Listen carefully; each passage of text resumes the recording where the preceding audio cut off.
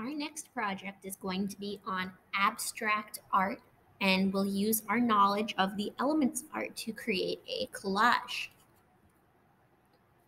Let's start with, what is abstract art? You might be thinking, abstract art looks funny. Abstract art is just a bunch of squiggles and shapes. You might be saying, abstract art is art that doesn't look real. And you're all those answers are kind of right. Abstract art is artwork that's not meant to show its subject realistically. So some abstract art is just a solid color on a canvas or paint splatters. But abstract art can also be artwork where you look at it and you say, well, that looks like a cow, but the cow is made up of just triangles. So both of these are abstract art. And there are two types of abstract art: representational and non-representational. Representational art are images that are recognizable as what they're meant to be, but they don't have to be realistic. So it might reference an object or a person or event from the real world, but it has been highly stylized. So like the example I just used of, it looks like a cow, but it's made up of triangles. That would be a example of representational abstract art. Non-representational abstract art are images that have no clear identity, and they need to be interpreted by the viewer of the artwork. So they rely on line, form, and color, all elements of art, to get a response from the viewer. So non-representational art is art that's not meant to look like something specific. Representational artwork can still have abstract elements in it. All right, so sometimes those lines get a little blurred.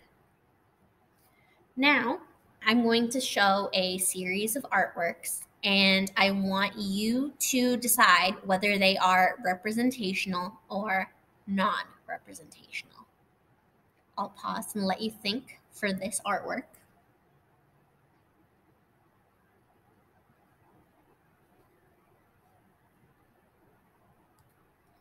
This artwork is called Woman with a Guitar. It's an example of a representational artwork. We can see here there is a woman's face and she has some hair. And then down here we can see the guitar.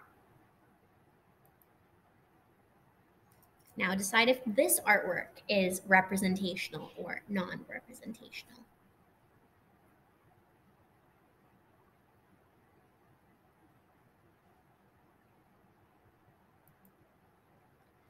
This artwork is called Convergence. It's by Jackson Pollock, and this is an example of non-representational art.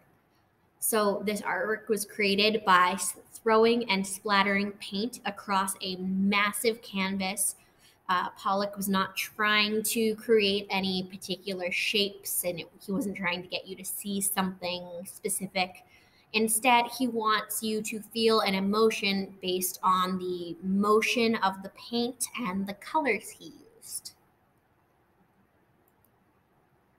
Now, is this artwork representational or non-representational?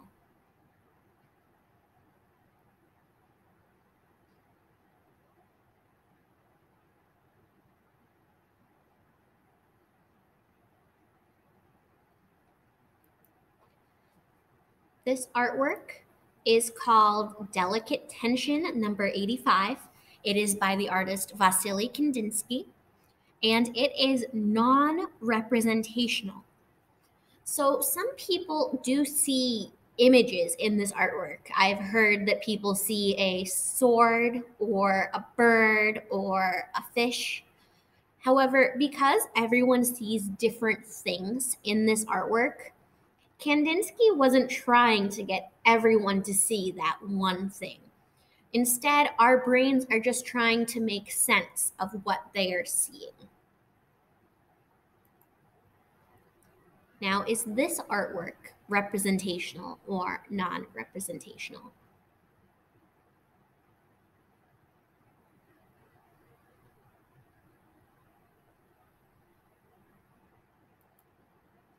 This artwork is called Brick Factory at Tortosa, and it is by the artist Pablo Picasso.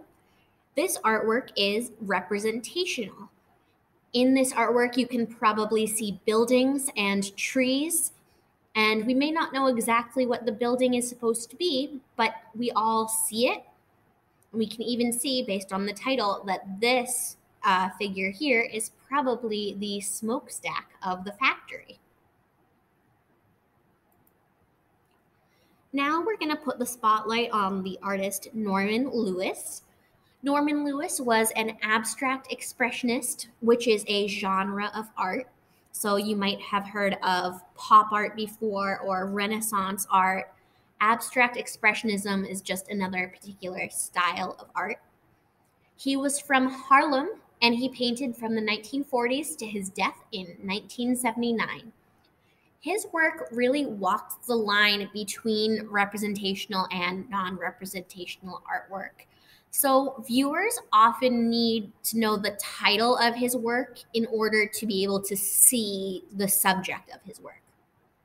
His artwork often showed Black urban life in his neighborhood in Harlem, and he showed the struggles of his community.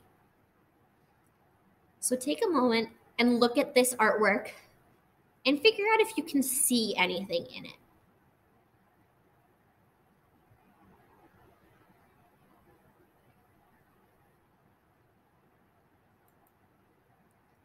This artwork is called The Tenement. Now, a tenement is like a really big apartment building. It has lots of floors for lots of apartments. So I want you to picture you're walking around at nighttime and you walk past a big apartment building. You know, there are lights on in some of the windows, some of the people have different colored curtains. There are people watching TV and the light from the TV is coming through the windows. Does that image in your head look like this? This image is showing different windows in the apartment building, in the tenement building.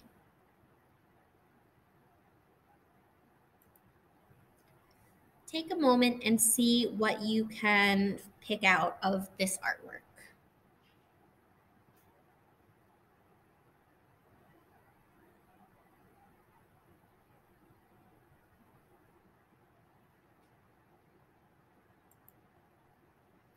This artwork is called a jazz club.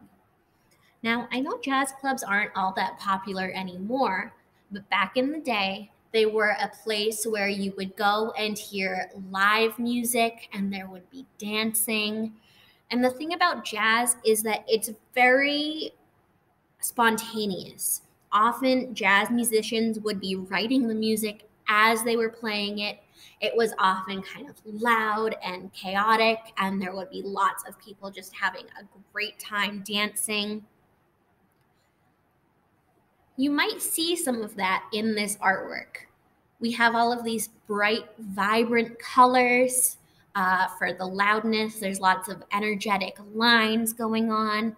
And you might even get the sense of some figures dancing. You might, if you look closely, see some feet or hands or even a body dancing to the music.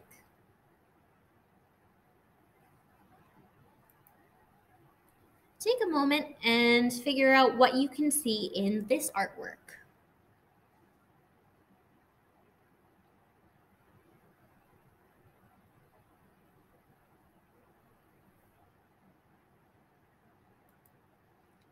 This painting is called March on Washington, and it was painted in 1965. Now, you might know that during the 1960s, that was the height of the civil rights movement, where African Americans were fighting for equal rights, and they would often perform in protests, such as a march on Washington, D.C. So if you look at this image, we can see a crowd of people, and they seem to be walking across the canvas. They're all facing the same way, marching in one direction. And what's amazing about this artwork is there's not a single recognizable face or body really happening here when we really look at it. But the way he's put together all of these shapes gives us this sense of a crowd of people. And I just think that's incredible. Take a moment and see if you can visualize anything in this artwork.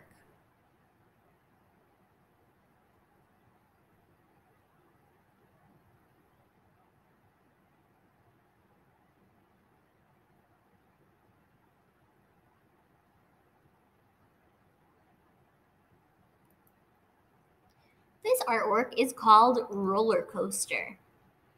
So this painting is more on the non-representational side. I don't think we're supposed to see a physical roller coaster in this painting.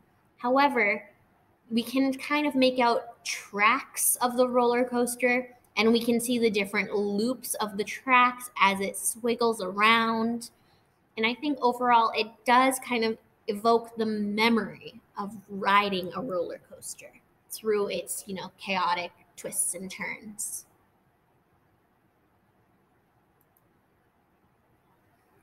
Now, take a second, see if you can see any images in this painting.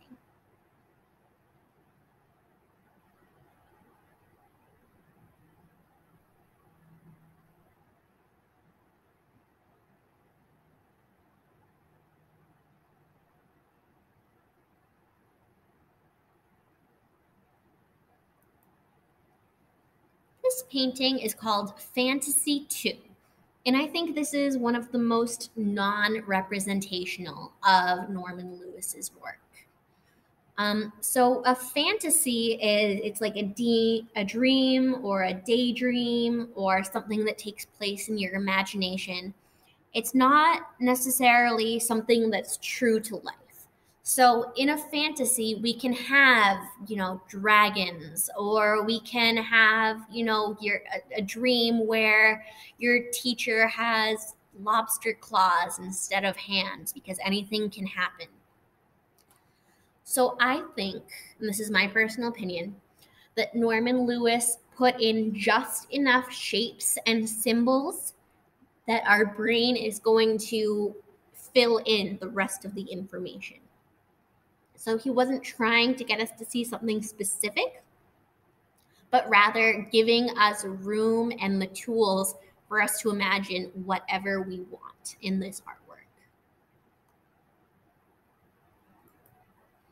This is the last painting. Take a moment and look at it to see if you can find any imagery.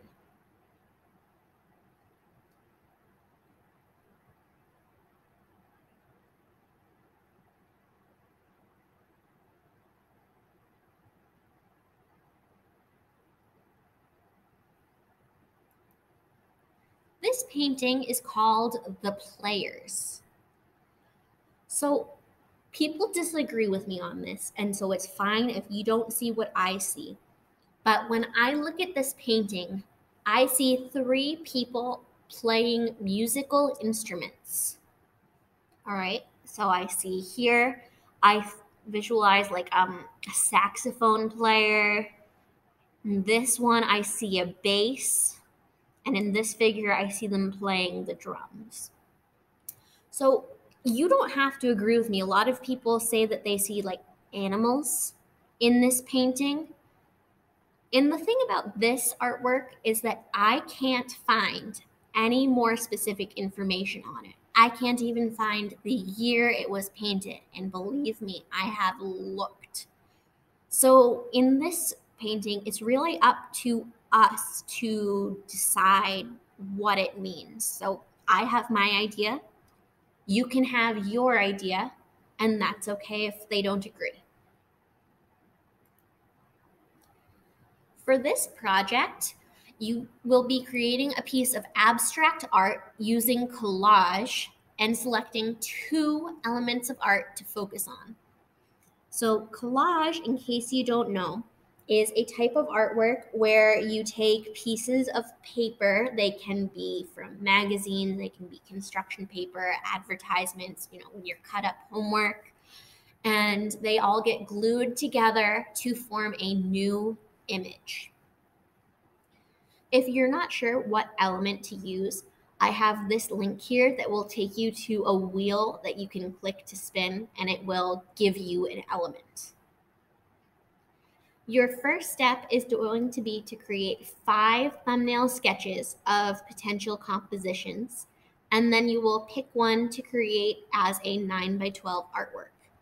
You can create an artwork that looks however you want, any composition, but it does have to be abstract. So as much as I love seeing your pets, I do not want a picture of your pet for this artwork. You can collage with whatever materials you have available. I understand that if you're at home, you don't necessarily have, everything that we have in the art room. So start, taking your junk mail, going through it, finding those advertisements for, insurance companies that your parents are just going to throw out, and use them. To help you create an interesting composition, continue to the next slide to learn about the 5 guidelines for strong composition. These guidelines are here to help you make a more interesting looking artwork. They're useful for any artwork you make, not just for this project. I'm going to walk us through each of the 5 guidelines.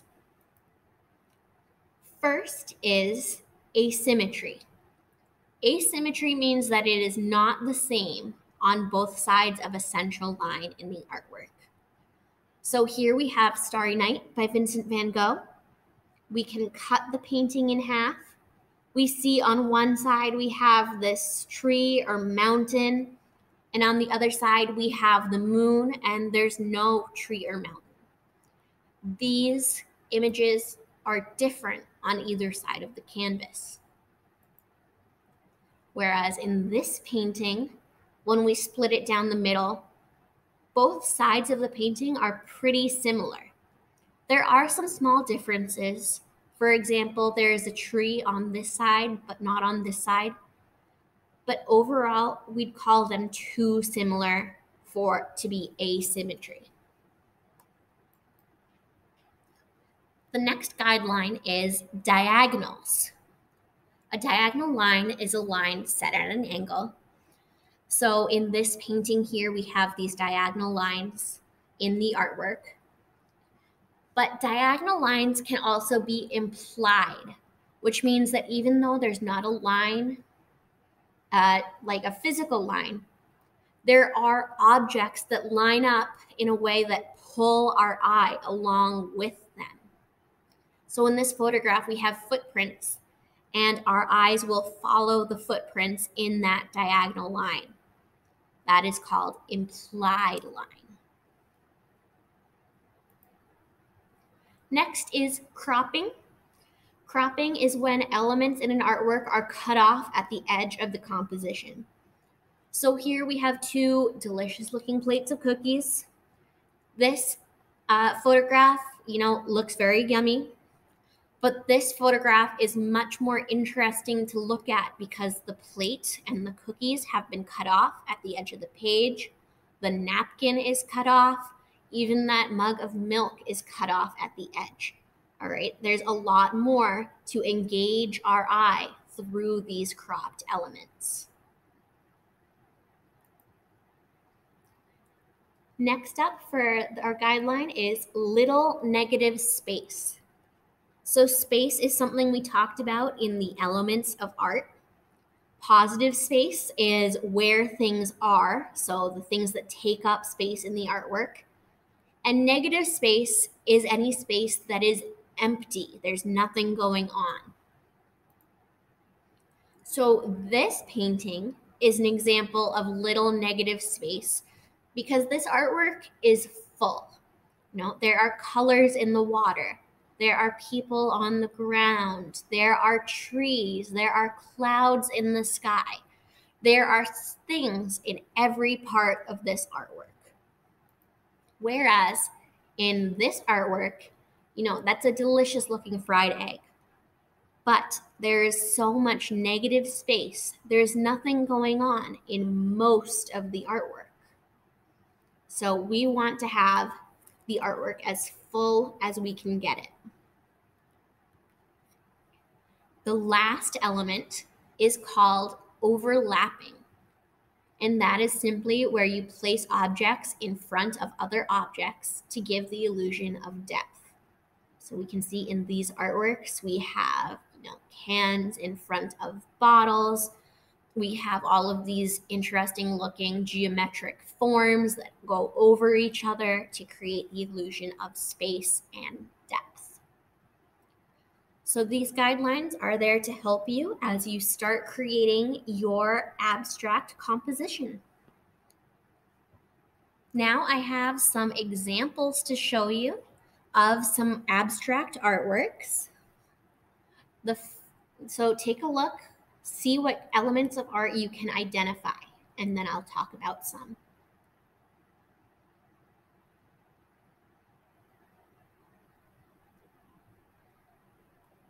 So one thing I think these artworks all have in common is that they have a strong use of color. And I'm also seeing a lot of shape. For example, these black shapes, this triangle. This artwork also uses a lot of line. And in this artwork, I am seeing a lot of texture. Now take a moment and see what elements you can find in these artworks.